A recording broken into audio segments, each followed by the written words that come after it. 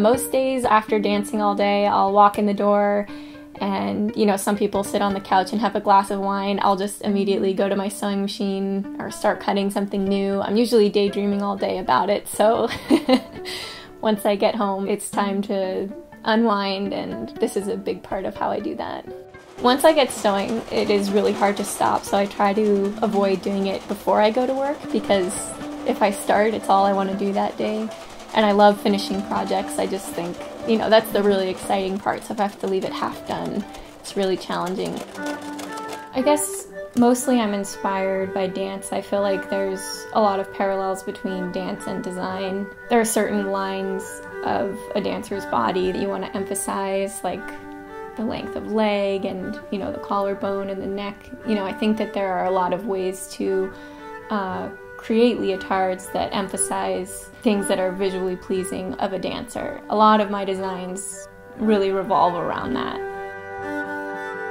To me, a good leotard is one that has the perfect fit. You almost don't feel that it's, you don't notice it. That's when you know you've done a good job.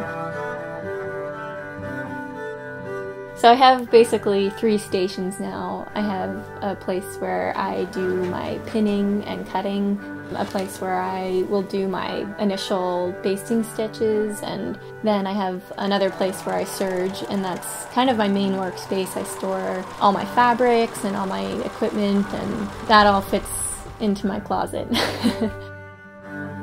I would love for down the road for this to become another career.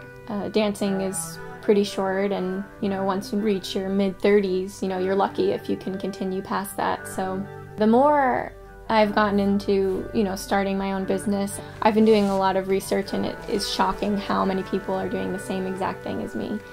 In some ways that's really intimidating, but at the end of the day, I guess this is something that I love doing. So anytime I create a piece, it's really exciting to me because I don't know where it's going to go or exactly, you know, what it's going to turn out like, and I feel like that process of creating is really exciting for me.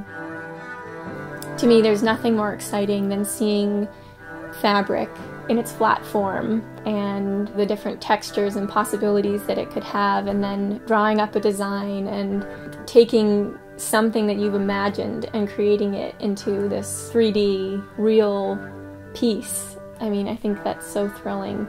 Each time you create a theme and each time you get to see it come to life, it's just kind of magical.